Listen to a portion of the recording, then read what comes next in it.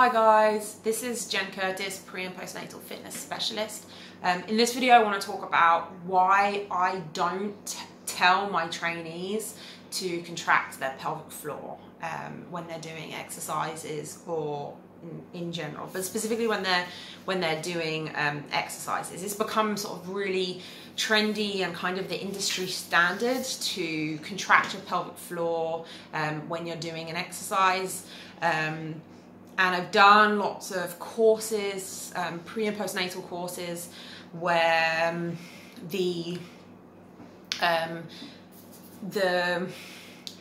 of overriding kind of the biggest takeaway from the course is this idea of contracting your pelvic floor, and it can become really cumbersome. You know, they start cueing the breath and the pelvic floor and the transverse and the whatever else, and it's like okay, and let's do a squat. So we're gonna breathe in, go down into the squat, then you're gonna contract your pelvic floor and you're gonna contract your transverse, and you're gonna breathe out, and you know, it's like doing rubbing your tummy and patting your head, and it's like a million things all at once. And quite often there's no actual focus on the technique and how this person's squatting. They're trying to do all these other things instead. And I used to coach people that way. I used to coach a pelvic floor contraction, and all these other things. And I found I think I found a better way.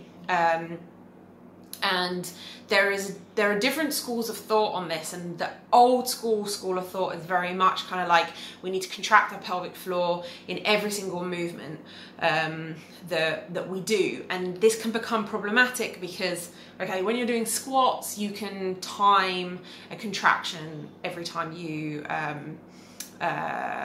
squat, and if you're lifting your baby up, you can time a pelvic floor contraction every time you lift your baby up.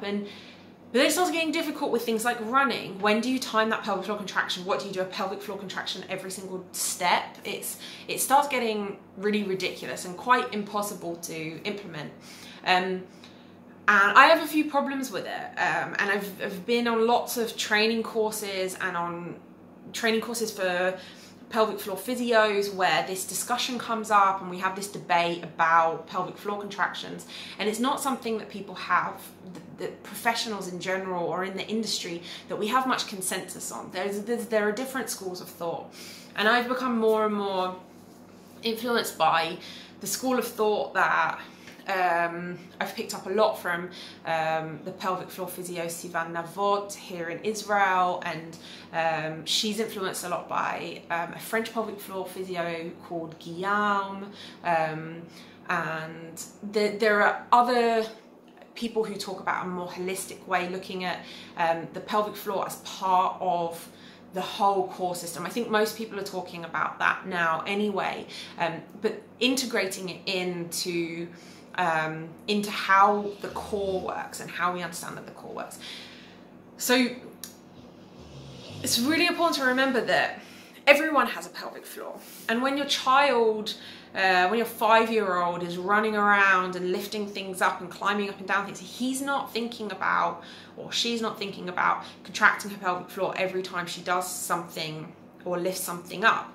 The pelvic floor should contract when we do things and when we have any sort of exertion, but that doesn't mean that we have to kind of force it and create this this forced pelvic floor contraction.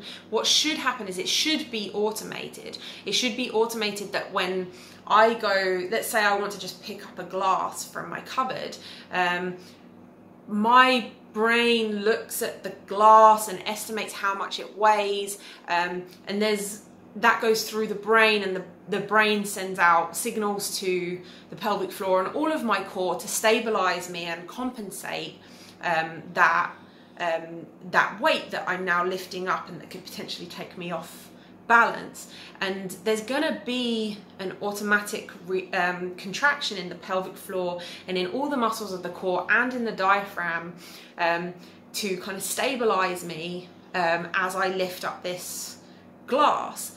Now if the glass is heavier, I'm going to need a greater contraction as I lift it up. If the glass is filled with water and it's even heavier, then I'd need a greater supporting contraction to help me cope with that load.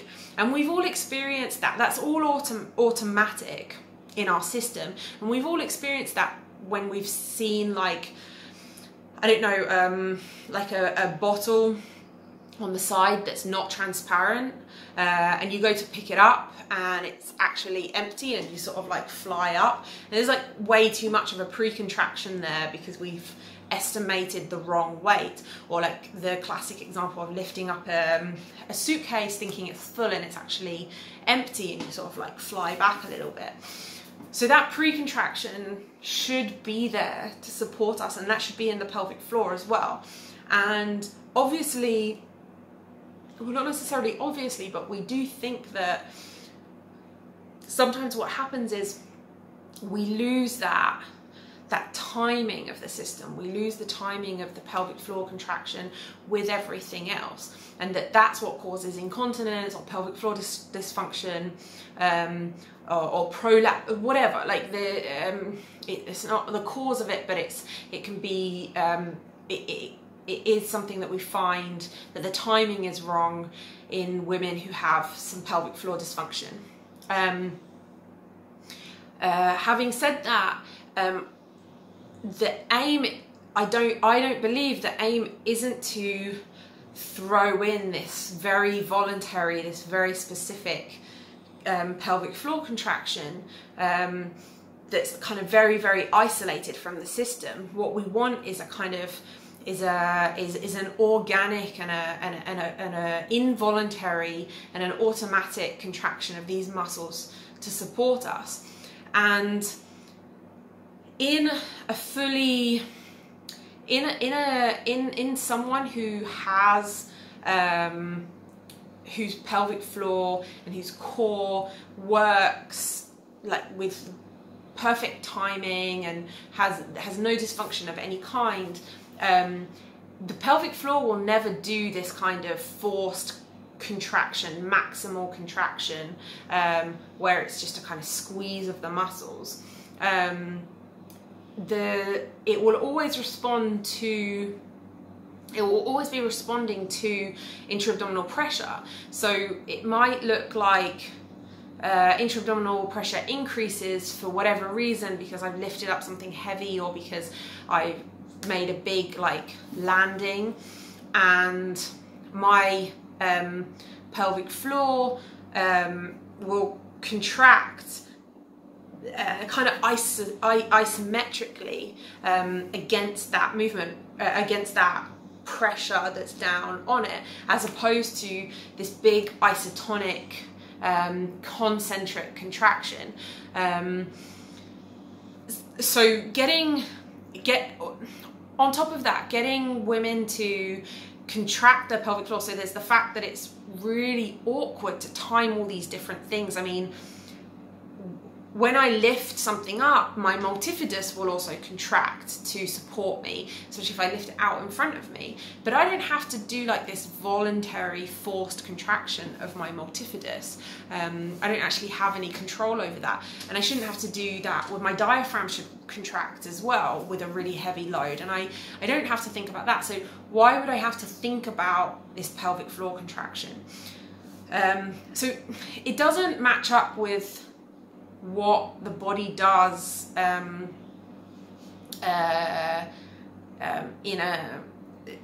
what the body's kind of built to do. It's not the strategy in the system, what the system is supposed to do. Secondly, it's super confusing trying to think about all these different things and the technique and do the pelvic floor contraction and da da da da da da. And the third thing is that I just can't know from the outside if she's actually doing that or not. I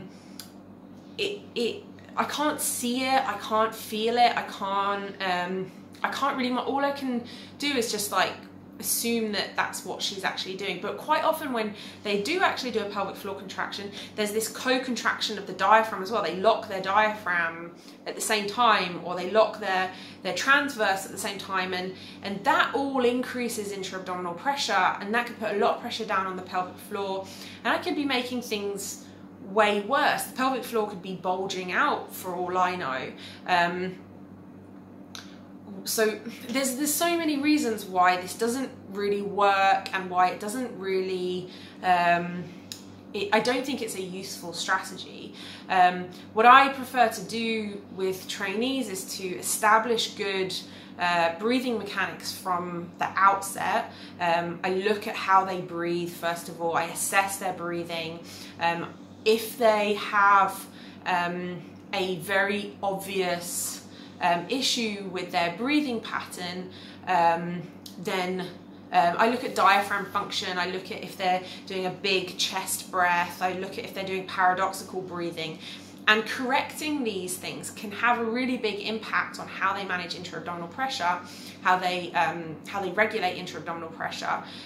Sometimes it can help them really relax, and it really helps them get more in tune with their body, because we take them back into a more natural way of breathing. So I assess the breathing first by looking at them breathing, by feeling their diaphragm, by looking at by getting them supine. I'll make another video on that whole process, but I want to assess their breathing first of all, and then I want to give them some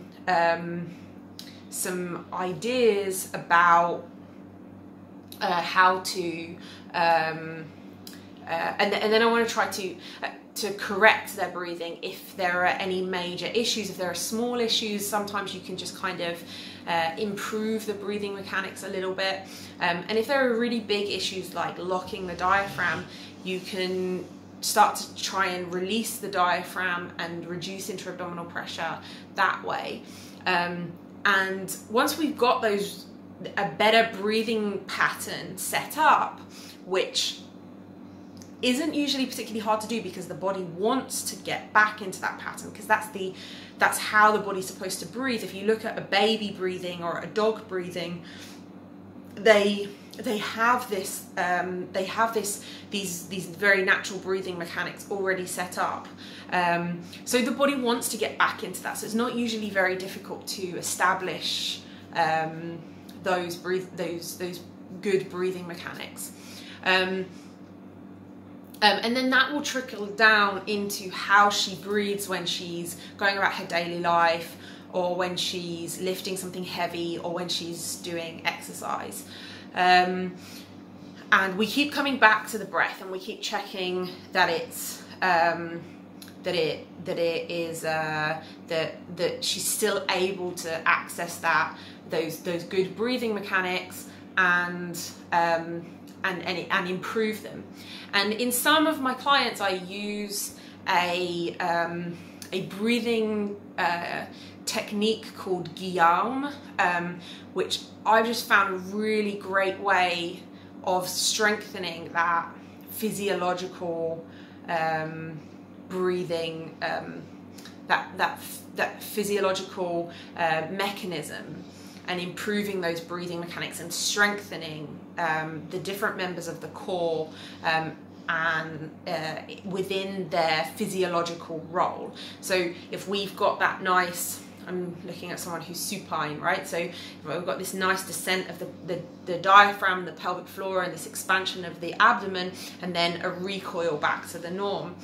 What Guillaume does is basically just a mouthpiece with like adjustable resistance, where you can add resistance, and so you make it harder for that pelvic floor and for the core to, for the abdominal muscles to recoil back into their position, and gradually you can increase that resistance and just make that system and make that mechanism stronger and stronger and stronger. So that's sometimes appropriate for some of my clients. I don't use it with everyone, but it can really help with releasing a a tight diaphragm and reinforcing and strengthening those good breathing mechanics. Now, sometimes we set up this really great breathing mechanic, this really great breathing mechanism.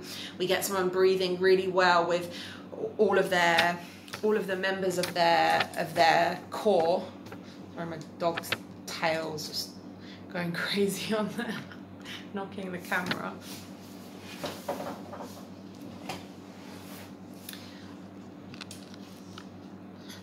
So sometimes we get this really great these great breathing mechanics going just using the breath, and then as soon as you give them a dumbbell, get them to do any exercise, they press down with their diaphragm, and so I try to incorporate awareness of the diaphragm and release of the diaphragm in different movements, even if it's, you know, they might be doing a floor press with 10 kilos, but we have to go all the way down to just doing the movement with no weight in order for them to not do that compensation and compensate with the diaphragm to increase intra-abdominal pressure. So we'll play around with the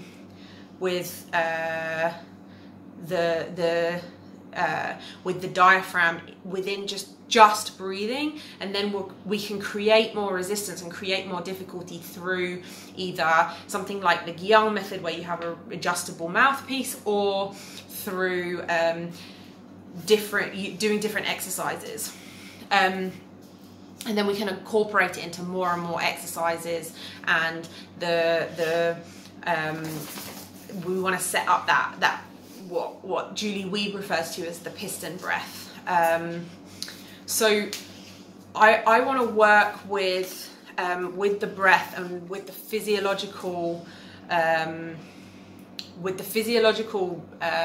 function of the pelvic floor to support our pelvic organs, rather than just doing this forced pelvic floor contraction that doesn't work with other muscles at the same time. So I hope that makes sense.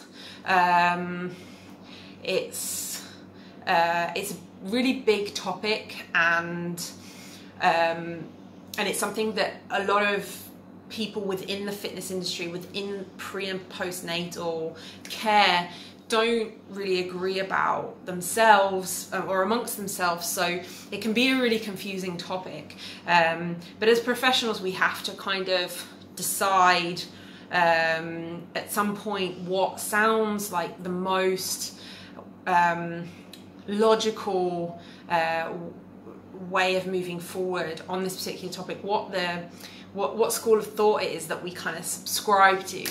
And this makes an awful lot of sense to me, and the more I learn about using the breath and balancing the core in this kind of way, the more I feel that like the pelvic floor contractions just don't work in real time and in the context of people actually doing things and actually learning how to automate the contraction of their pelvic floor, which is what should always be the goal. So let me know if you have any questions, if you agree or disagree, and I hope this was a useful, if not clear, video on the topic.